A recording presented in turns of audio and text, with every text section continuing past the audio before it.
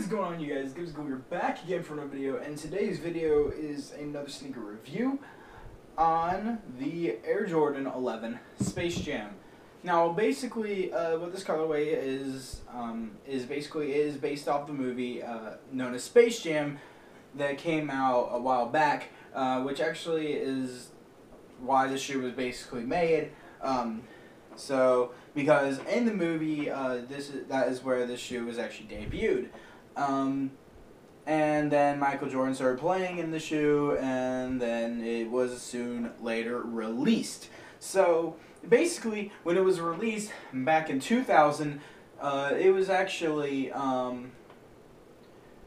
basically the Space Jam in 2000.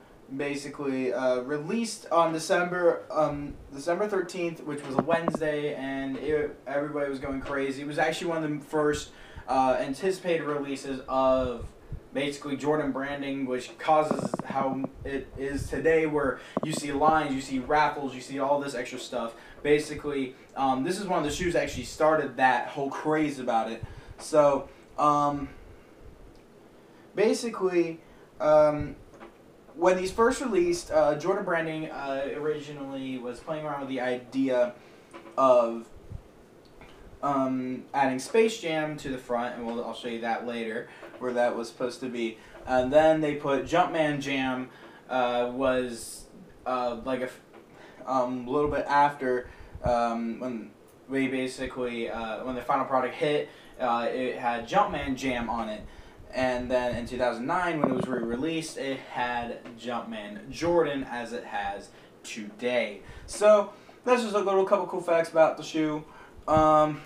So basically, yeah, we're gonna go ahead and get right into the colorway, give a breakdown of the shoe, and yeah, let's go and get right into it. So the materials and the entire colorway is actually kind of similar to what the breads look like, as you do see. You have an entire black upper on both shoes, and the white midsole, the white 23 on the back, the white Jordan on the front, and the same toe caps. As you do see, they both have the same toe cap. It's actually not like the Concord, where it's a solid milky toe. So, yeah. Basically, here's the Space Jam. Basically, the entire colorway consists of black, blue, and white. You have a black entire. Basically, your entire upper is black with a black patent leather, your black leather on the back here, and your black mesh upper as well. You also have your black roped laces with your black mesh tongue.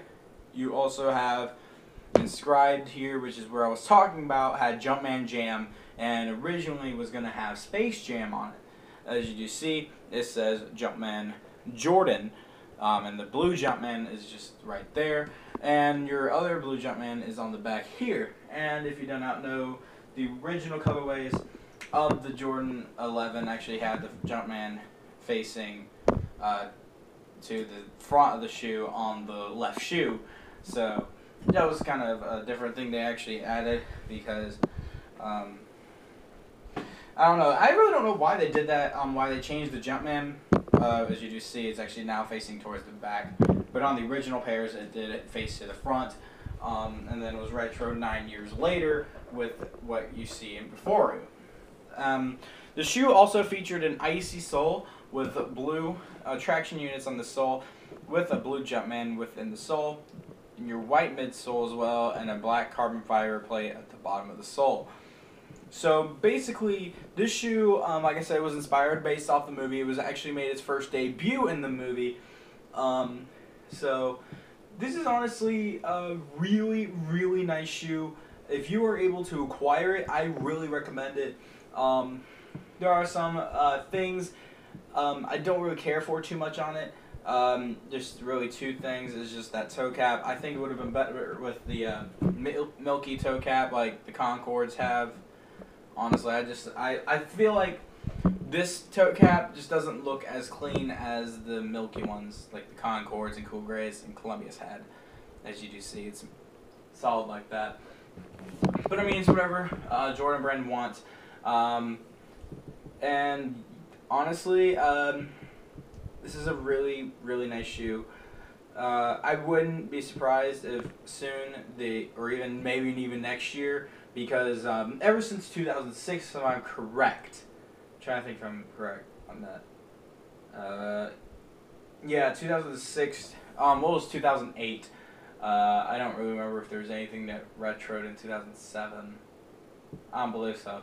2006, you had the DMP-11, and that started the craze with having a new Jordan 11 every year. I don't remember if there was one in 2007. I can't remember off the top of my head. There could be one. There could have been not one. I don't believe there was, but I could be wrong. And then the Bread came out with a countdown pack in 2008. 2009 had the Retro, the Space Jam. 2010 had the Cool Gray. 2011 had the Concords. 2012 had the Bread again. 2013 had the Gammas, which was the first new colorway. And then 2014 had the Pantones and the Legend Blues. So this year we're actually having the 72 and 10 Jordan, which actually looks very similar to the Bread, which I was actually thinking they were going to retro the Bread because, of course, of all the accolades I said in a previous video, which it would make a lot more sense to have the Bread retro when everyone was saying that maybe the Space Jam would, but now we know we're getting the 72 and 10 Jordan 11, which is almost like a Bread 11 but has an icy blue sole. So it's very similar, but it's whatever. So the Space Jam, honestly, is one of my personal favorite colorways. So yeah, now I have the Concords, Breads, and Space Jams. I'm actually 2 colorways away from owning the 5 main colorways that I want to own in my collection, which are Columbia's, Columbia's, Cool Grays, Concords, Breads, and Space Jams. I currently own, like I said, the Concords, Breads, and Space Jams, so I just gotta get another pair of Cool Grays. I used a pair of Cool Grays, if you guys did not know. And then I want to get a pair of the Columbias. Not the 2014 release, but either 2001 or a 96 pair. So I'm still looking for those 2. Maybe I get lucky at the next sneaker event. I actually am going to a sneaker event on April 12th, and I'm maybe going to one later on this month. So stay tuned for the April 12th sneaker event. That's in a month. So hopefully that goes well. I'm going to be trying to stock up on some shoes and try to get some money and all that, and try to get some of these shoes, and hopefully I'll come back with some new shoes to actually review for you guys. So the weekly sneaker rotation will either be posted tomorrow or will be posted later on today. I'm going to be recording it today, but I don't know if it will be if I'm going to actually decide to post it today or if I'm going to wait and post it tomorrow for tomorrow's video. I might post it today. I don't really know yet. I haven't still decided yet. But I am going to be recording it today. So yeah, and this past week, ever since Sunday, has been a really crazy week with shoes. So stay tuned for next week's weekly sneaker rotation, because that's going to be a really strong week. So yeah, that's about it for this video. If you did enjoy the video, please hit the like button down below, because you already know your support is greatly appreciated. And yeah, that's about it. Like I said, I appreciate it, and if you like some of the content on the channel, you can subscribe as well, and yeah, that's about it.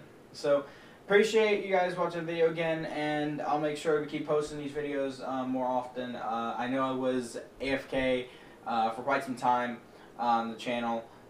For like the past few weeks, I was really dead on the channel. I was posting like 2-3 videos a week, and I usually try to post at least something every few days, every 2-3 days. I know these past few episodes have actually been posted every day, but basically that was about it. That's about it. So yeah, I'll see you guys in the next video, and yeah, later on I'll make sure to do a video on like an update of what's gonna happen with the channel and all that soon eventually. So but yeah, stay tuned for the other reviews, and yeah, that's about it. Thank you guys again for watching. I'll see you guys in another video later, guys.